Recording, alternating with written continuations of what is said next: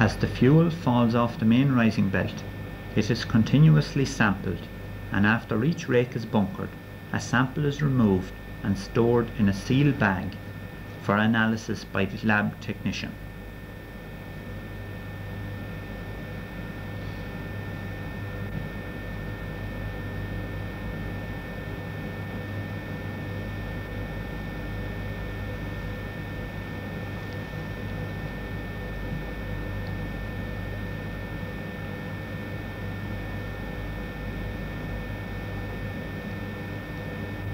These tests are used to determine the moisture content of the fuel, how much heat it contains, and how much ash will remain after the fuel is burned.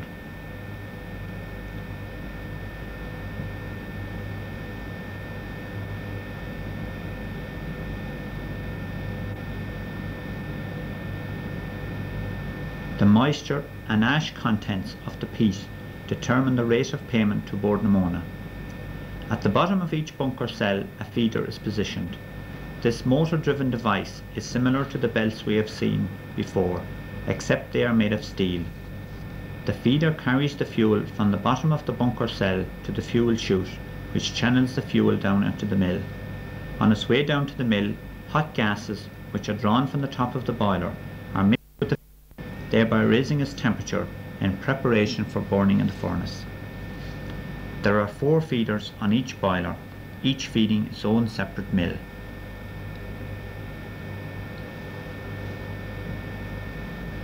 Normally, full load is achieved with 3 mills in service, which allows normal maintenance and repair work to be carried out on the 4th.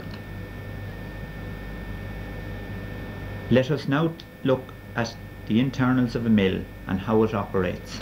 Mill. There are 3 basic functions of a mill. 1 is to grind the turf for combustion, 2 is to dry the turf, and 3 is to force the turf into the boiler. The basic sections of the mill are the hammer chamber. This is where the grinding of the turf is done, and the fan chamber.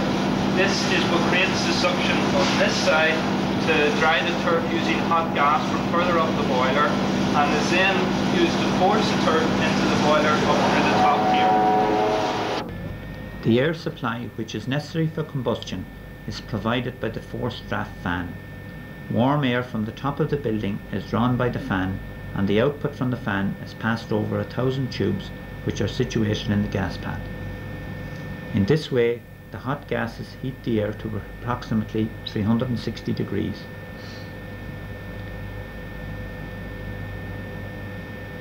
The air is fed into the furnace adjacent to the fuel.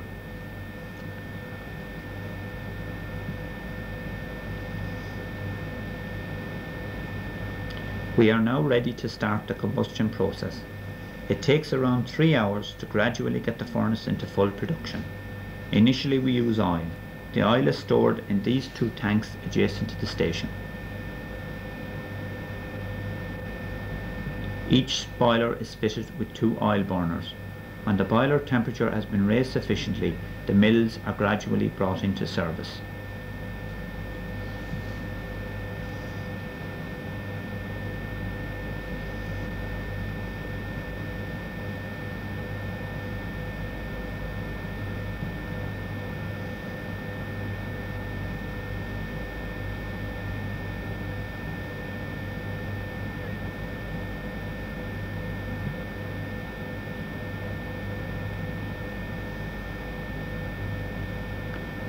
When the boiler is in full production, it produces steam, it produces ash, it produces gases.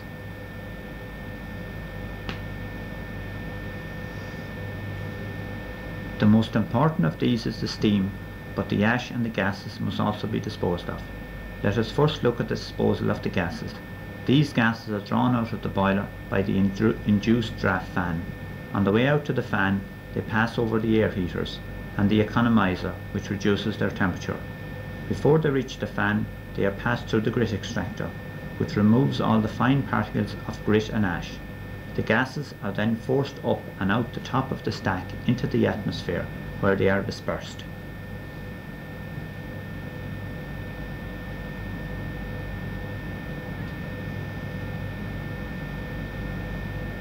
The ash which is produced is directed into the ashing lines, which are channels containing a continuous flow of water.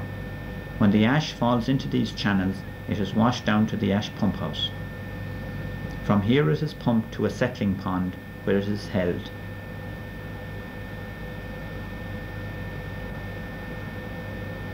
The area of the boiler where the combustion is taking place is completely covered by tubes containing water. This water is changed into steam during the combustion process.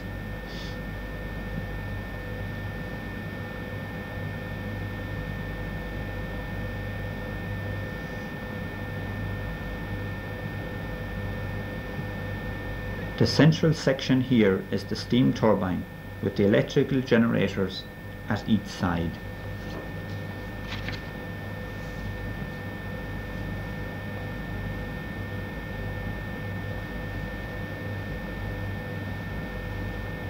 Before we complete the generation cycle, let us now look at the steam after it has passed through the steam turbine.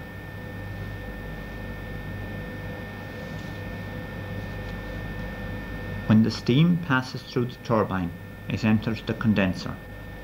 In the condenser, the steam is changed back into water and pumped back into the system. The cold water for the condenser is supplied from the well of the cooling tower. The cooling tower is visually the most striking aspect of the site, and it plays a very important role in the operation of the station. The water is piped into the building and passed through the condenser by the cooling water pumps. As it passes through the condenser tubes, it cools the steam, changing it to water, and in the process its temperature is raised by 6 degrees.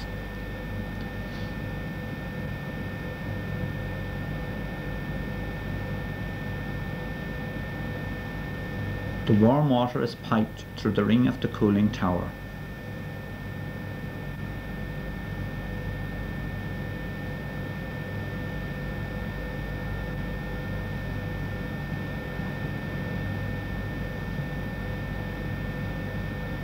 From the ring it is piped towards the centre of the tower by these pipes.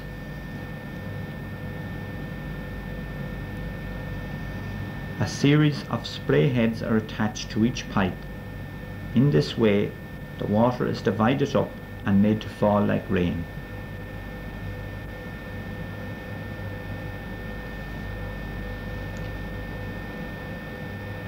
Because of the shape of the tower, cold air is drawn in at the bottom and passed up through the droplets of warm water. This cools the water, and when it falls back into the well of the tower, it is ready for reuse in the cooling process. The steam is piped across to the steam turbine, and the passage of the steam through the turbine causes it to rotate. Coupled to the turbine is the electrical generator, and the rotation of the generator gives the electrical output.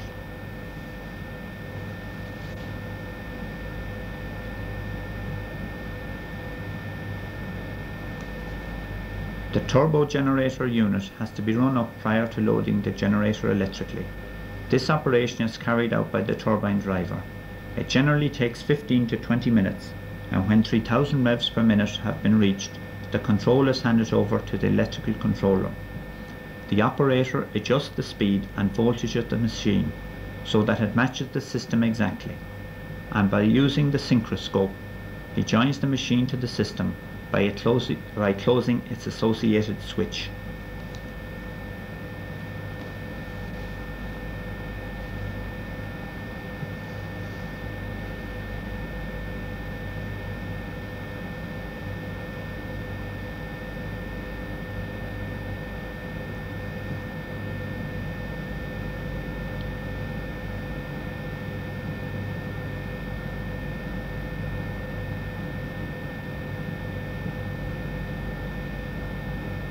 The machine is then said to be on load and is now supplying load to the ESB network.